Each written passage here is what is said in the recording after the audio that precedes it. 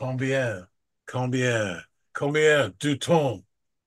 Yeah, you don't really have a hope there. You've got a mumbling Southern gentleman trying to sing a bit of French. I mean, there's no way that you were going to get any of that. So well done anyway.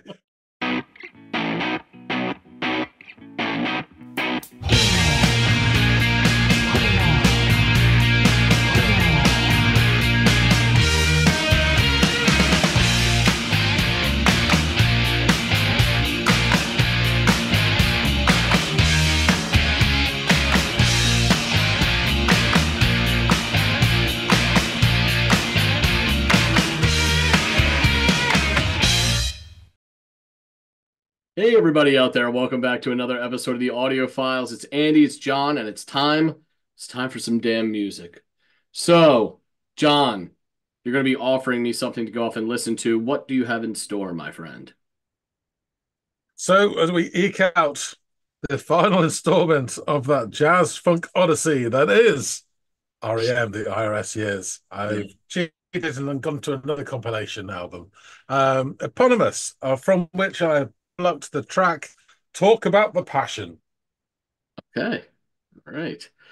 Well, I'm always happy to go back to the REM well. I've enjoyed much all of what we've listened to varying degrees. Still think the last one was my favorite, the Oddfellows 151. But they've all been quite enjoyable in their own right. So I'm eager to go check this out. I hope this isn't the end of REM in general on our channel. But yeah, let me go check out Talk About the Passion, and I will let you know what I think of it.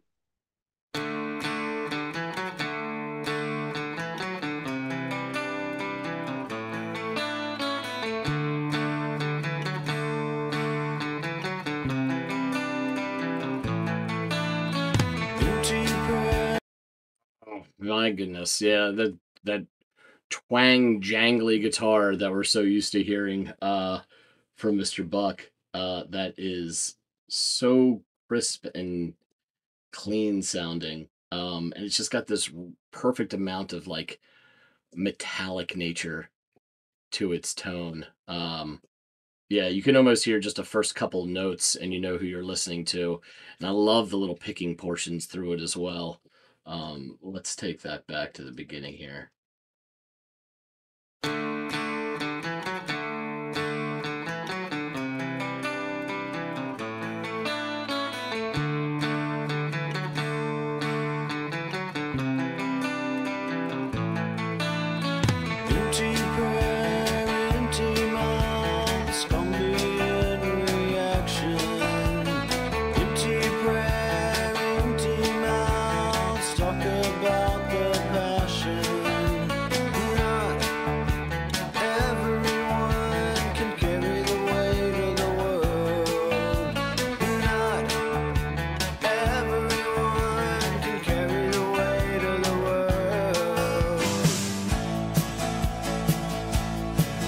Little drum roll to enter the chorus.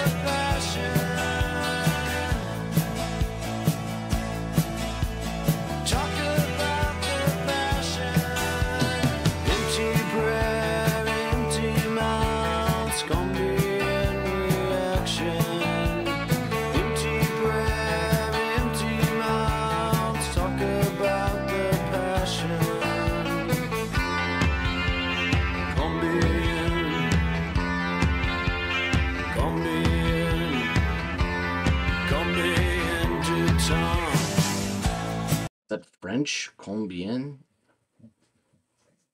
How much? How many? I don't know, something like that. I don't speak French. I know very little. But that sounded like it to me. I love that last bit, that portion. Let's take that back a little bit too. A lot of taking things back, but hey.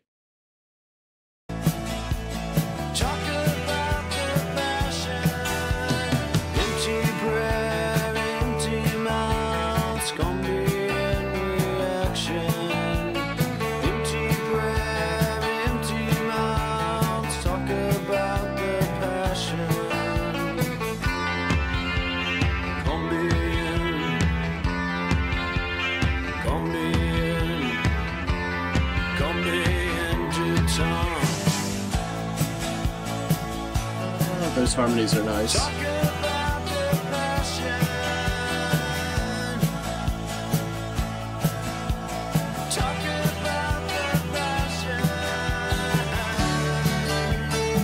This is so pretty. Actually, the guitar during this part, not the music, just the tone of it, like its brightness, reminds me of like Here Comes the Sun. It's sort of what Harrison's guitar sounded like in that, in its tone, not again, not the music. But yeah, really, really interesting. Empty prayer, empty mouth, something like that. Did I catch that too? I don't know. John's gonna help me out on this one, but I'm wondering what Stipe is focusing on from a lyrical standpoint and the meaning therein.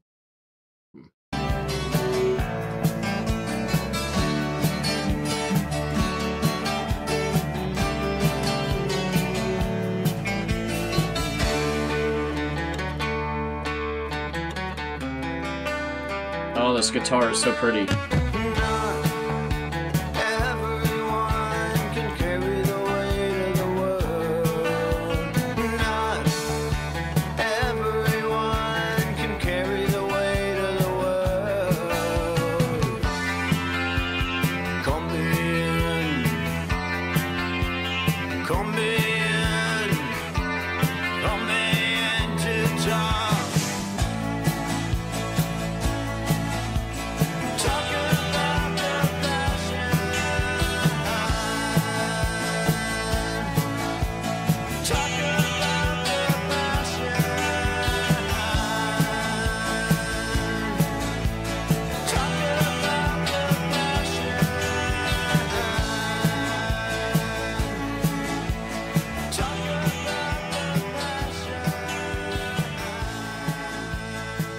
Is that like violin or something?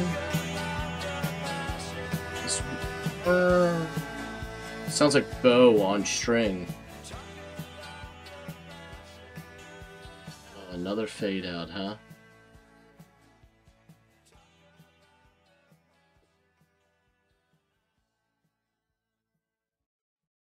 Yeah, that was a really pretty song, especially the brightness and the music of the guitar. Really, really lovely. I'm interested. It has this like hopeful or uplifting kind of sound musically, but I'm wondering some of the lyrics that I caught sounded a little bit more stinging. And I'm wondering what his focus is again, as I mentioned before, and John can help me out with that. But yeah, very, very bright, very at times jangly, which I mean, sort of the kings of jangle pop, jangle rock are REM. So that that checks out.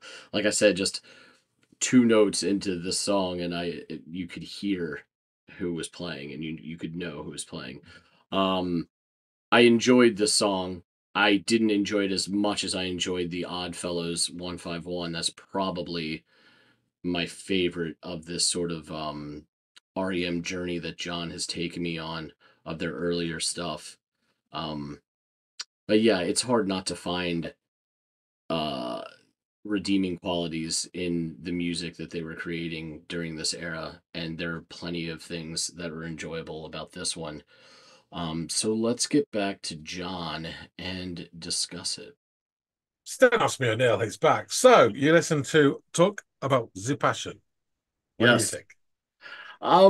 Okay, so it starts off and we're like just a couple seconds into this, and I can tell you already that I'm hearing Peter Buck on guitar. Like that twang jangly guitar that is so quintessentially REM shines through, and you just know it when you hear it, what you're listening to. Even if there was no introduction to this episode and I just hit play on a link blindly, I would have known what I was in the midst of here. And it's really pretty and it grabs my attention. Um, his picking through the notes of this progression is lovely, and it gives the tune this kind of swirling like feeling as the notes are combed over with such even fluidity. And just as Stipe delivers for this for the second time this line, not everyone can carry the weight of the world, uh, Barry quickly wraps the snare, and that heralds in the refrain. That is also the title of the track. But it is rather short-lived, though, and only delivered twice before shifting back into the verse motif from earlier.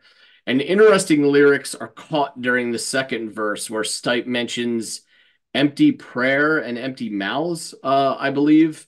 Um, but then he delivers some lyrics toward the end of this verse, and I speak very little French, but know just enough of it that it sounds like he's asking like either how much or how many, I think. Is it combien, that phrase? Uh, so I caught that, and I think I caught it a few times throughout the song. Yeah. But I don't know exactly what he's saying with all of this. But we get back into the chorus again, and at this point, I have this epiphany of what the guitar sound and tone is reminiscent of, and that is to me it sounds a bit at parts, not the music, but just the tone of the guitar. Reminds me of Harrison's guitar on Here Comes the Sun. It's got this bright feel to it. And that and it just has a little bit of that to it, and it just stuck out to me. After the chorus, Stipe, I go sorry, ahead. Andy. I believe they're both Rickenbackers. That'll be something to do. Could be very well something to do with it. Yeah, that are probably tuned to the same levels on the knobs and everything, and has just the inherent Rick sound. But yeah, it stood out to me, and I loved that actually. I love that little Easter egg, even if it's just me that hears it. Um, so after the chorus, Stipe repeats that French bit over more of the like that really gorgeous twangy bright guitar, and the song then comes back to the refrain or the chorus on repeat. And I think I'm catching at this point towards the very end of the song sort of these what sounds like to me, but I'm not sure if it is. I'm not 100% convinced, but it's what it sounds like to me. Almost these touches of like orchestral bits, like bow strokes over strings or something like that toward the very end as it's fading out. And I thought that was really intriguing and wondered what exactly that was. The bright tones of this song gave it hope, but the lyrics had some sting in them with references to empty mouths and empty prayers, and is pleading that we talk about the passion. And I'm interested to know what the song is about specifically. If you know, or if it, if that knowledge is, public and out there. I have to say that while I enjoyed this song, it was a good song. That there is, and there's plenty about it that's pleasing to the ears, but it's still not my favorite REM song that we've covered on the channel. I think that's going to remain the Oddfellows 151 or 151 song that we listened to. I just loved the story of that tune, and I know it says Oddfellows, but just the odd nature of the tale being told there anyway. So yeah, this was a lot of fun, beautiful bright guitar tones. um Also some really nice harmonization, I would assume, by Mills on the like higher pitched like sort of that airy kind of delivery sounded really great. His bass work was really good. The drumming was fabulous on this. So yeah, I enjoyed the song a lot, just not as much as Oddfellows. Fair enough. Fair enough. So, as I said, this is from Eponymous, which was the last output from the IRS. It's a fairly decent compilation of what you might call their greatest hits. They didn't really have any with IRS, but it's a good representation. There's a few little alternative versions and stuff, so it's a good representation of their work, the record label. Not to belabor the point, we've gone through loads of stuff about R.E.M, but just for anyone out there who doesn't know, Michael Stipe vocals, Peter Buck guitar, um, Mike Mills bass, and backing vocals, Bill Berry drums, backing vocals. So yeah, this album's really interesting. So I'll go through the tracks because if you look at greatest hit, it's interesting how many of these I chose from my little greatest hits are R.E.M, which is Um, and this one, obviously, which I had to pick from this album. So you got Free Europe, which is the original first single. And it's the original Hebtone single version. The song re-recorded again appears on Murmur. It sounds very much the first single done on the cheap, this version, but it's charming. And then Gardening at Night, the next one, which appeared on Chronic Town. This is a different vocal mix where you can actually hear every fifth word. So it's a real breakthrough. Because I mean, the original Guy at Night, you cannot hear a goddamn thing. I don't know why he was singing with us with a massive spoonful of mash in his gob at the time, but that's it, you know. And then this song, which again appears from Murmur as well. And now this song, I do love this song, and it's that quintessential, really early REM sound that has is pretty more than anything. Mhm. It's just so pretty, and that's what sort of wins you over. And Murmur's just such a great album. And you pick any track off there. And then South Central Rain from Reckoning, which you know the song already, and it's one of the sort of more often of their early songs that's sung. And then don't don't go back to brackets Rockville from Reckoning, which is another great sort of barnstormer.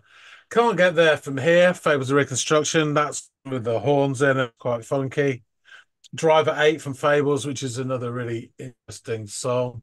Then Romance, which was like a one-off song they did for a 1987 film called Made in Heaven, and it's on the soundtrack. Not missing much, to be honest with you. It's not the best ones. And then Full on Me from Life's Expansion, which you listened to, which I put forward. That's the only one out of all these that I did pick. And then three really familiar songs from most people, I think. One I love, Finest Work song, Mutual Drum Horn Mix, and It's the End of the World as we know it, brackets, and I Feel Fine. From Yeah. all three from Document, which again is that sort of college rock breakthrough into almost radio play. Definitely college radio play. But yeah, so And it's that's quite a kind nice of little. my genesis point with REM is kind of that era and onward. So Yeah, yeah. So I will go through the lyrics of the song. Empty prayer, empty mouths, reaction. Empty prayer, empty mouths talk about the passion. Not everyone can carry the weight of the world. Not everyone can carry the weight of the world. Talk about the passion, talk about the passion. Empty prayer, empty mouths, combien reaction. Empty prayer, empty mouths, talk about the passion. Combien, combien, combien du temps. Yeah, you don't really have a hope there. You've got a mumbling southern gentleman trying to sing a bit of French. I mean, there's no way that you were going to get any of that. So well done anyway. Talk about the passion, talk about the passion. Not everyone can carry the weight of the world. Not everyone can carry the weight of the world. Combien, combien, combien du temps.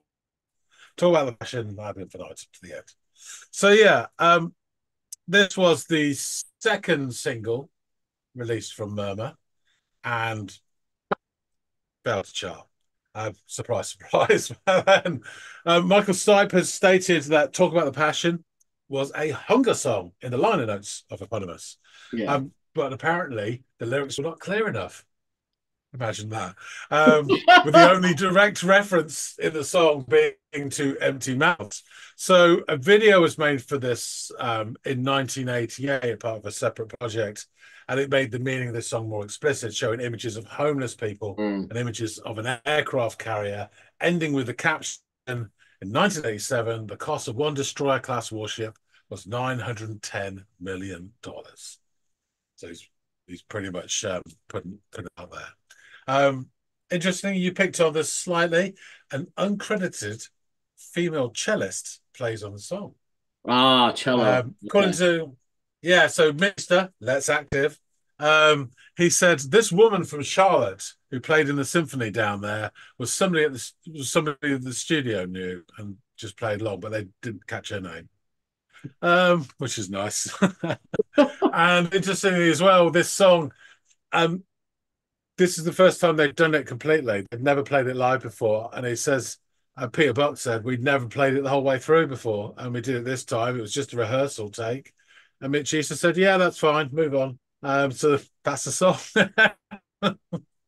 There you go. One take. Yeah, it just has a great deal of charm. And I'd say of those picking a song off this, just off this, it would it would be well, it is the one I picked, Mhm. because of that charm. But I think, I mean, Murmur, you can throw a dart and hit any song on there. I just think they're all brilliant. It's Yeah. such a good album. So that brings us to the end Yeah. of our Jazz Funk Odyssey. And we have covered Well, all the IRS studio albums that R.E.M done, one EP and two compilations.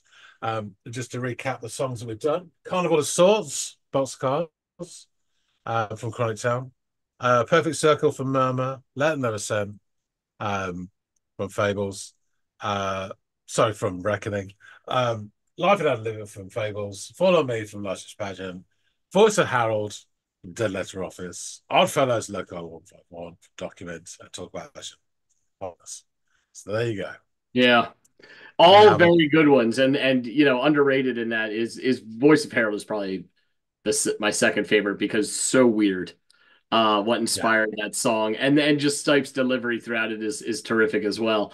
Um, yeah, well, let's not let this be the end of REM on this channel. I mean, we could always. I'm sure there's other material from that era, yeah. perhaps even some that I'm not familiar with that did come out after I had listened to some REM. So, they're a great band and are kind of pioneers in their own niche, and probably Yeah. warrant more listening to, and exposure and being talked about. These guys are kind of the kings, or godfathers of this jangle pop, jangle rock sort of phenomenon that happened way back when. So I'd be interested to hear more from them if you've got it, and something tells me you do. Yeah, there's a few B-sides which are really interesting as well, and some cover versions which are great. Oh, Um, all joking aside, I would say, you know, mid 80s, there's two bands that are really important to me.